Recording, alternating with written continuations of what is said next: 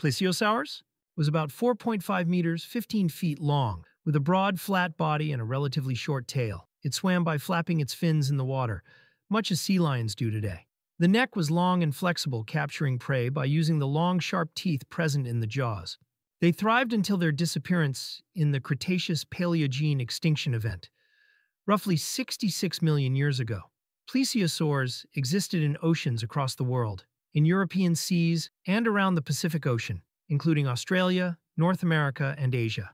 Based on a largely European record from the first 20 million years of the Jurassic, plesiosaur diversification continued, and maximum body size gradually evolved to pre-extinction levels. Larger body size correlates with an increasingly macro-predatory lifestyle, feeding on other marine reptiles in some plesiosaurs. The iconic long neck became shorter, and the skull very large. Tanystropheus? Tanystropheus lived in the Tethys Sea off the ancient supercontinent Pangaea, when all of the continents were joined together, during the Triassic period around 242 million years ago. Researchers identified these ancient marine reptiles from bizarre fossils located on what is now the border between Switzerland and Italy. They had weird broomstick-like necks that stretched to 10 feet, 3 times the length of their torsos.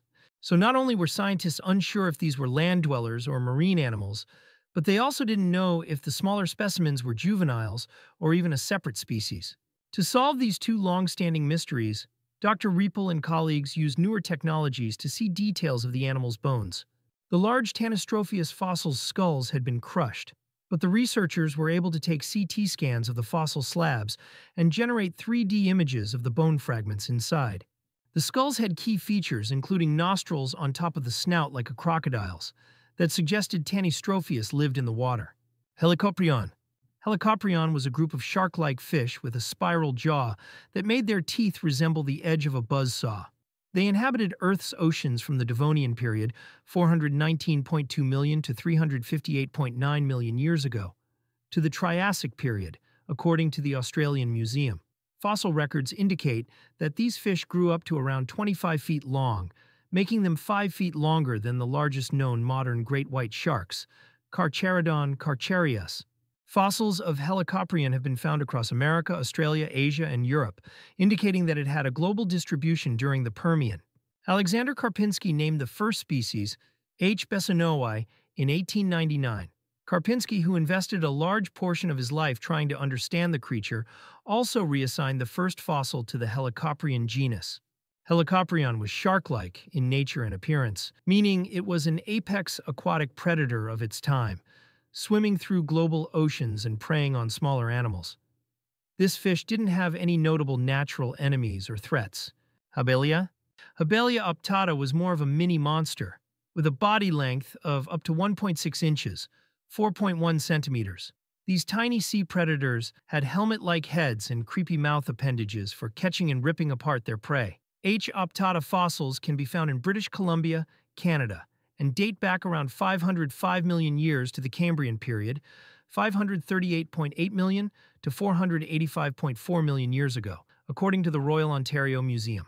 Among chelicerates are very familiar animals: spiders, scorpions, harvestmen, mites, and horseshoe crabs. They are united by a head bearing 5 pairs of legs and an anterior-most pair of chelate appendages used to cut their food. These traits distinguish them from the other large group of modern arthropods, the mandibulate, such as shrimps, crabs, centipedes, or insects, which by contrast have sensorial antennae and modified head limbs assisting in food mastication. Lyrarapax. The Cambrian period also saw the reign of a claw-faced sea monster that was totally unlike anything swimming in our oceans today. Lyrarapax unguispinus was one of many bizarre arthropods that lived during the Cambrian period. It grew up to 3.2 feet, 1 meter long, and had a claw-shaped appendage on the front of its head to grasp prey. This killer arthropod was one of the world's first apex predators. The fossil was found in a piece of 518-million-year-old shale in China's Yunnan province. Describing their discovery in National Science Review, an international team of paleontologists note that the fossil, which is nearly complete, measures just 3/4 of an inch, about 18 millimeters, long. The specimen is thus the smallest known radiodontan, a group of arthropods that had circular mouths lined with teeth. The L. unguispinus baby boasted adult-like morphology, including the claw and mouth full of teeth, the study authors write. Mosasaurs. Mosasaurs may not be the strangest animals on this list, but they are certainly worthy of the name sea monster. Before they fell to the same fate as the non-avian dinosaurs, this group of marine reptiles roamed the world's oceans, chowing down on almost anything that moved, including other mosasaurs. A 2014 study in the journal Proceedings of the Zoological Institute RAS estimated that Mosasaurus hoffmanni grew to be around 56 feet, 17 meters long. It was also the largest carnivore of its day.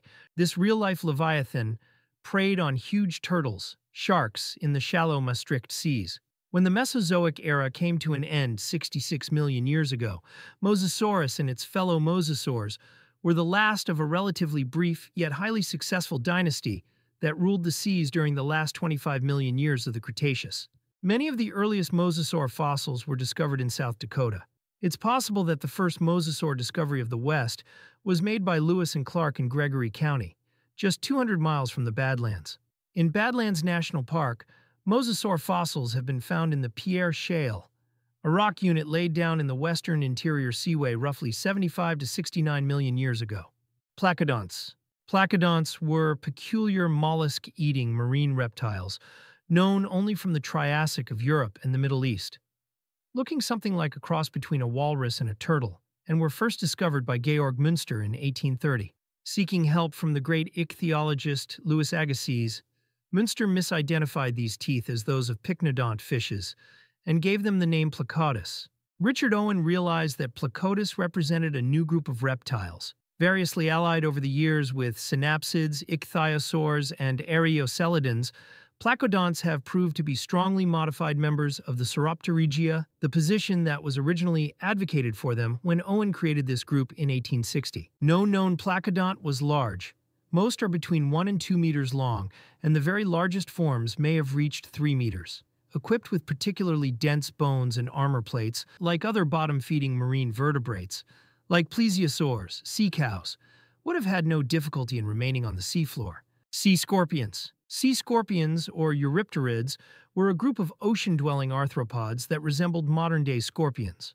What made them strange? Well, some were enormous compared with scorpions living today. For example, one eurypterid fossil found in New York is estimated to have come from a sea scorpion larger than a human. Members of this group could exceed 8 feet, 2.5 meters, according to the Yale Peabody Museum of Natural History in Connecticut. Sea scorpions terrorized the seas for more than 200 million years, until they went extinct at the end of the Permian period, 298.9 million to 251.9 million years ago. Because giant sea scorpions' fossil record is largely based in the US and Europe, Bicknell and his colleagues surmise they made quite a substantial trek of thousands of kilometers to end up in what is now Australia, where they were found fossilized with large fish and trilobites, most likely their dinner.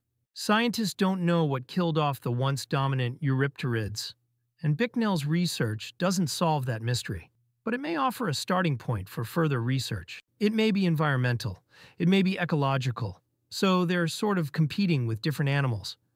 Or they may have just pushed themselves too far, and that resulted in their extinction, Bicknell said. That's sort of an open question.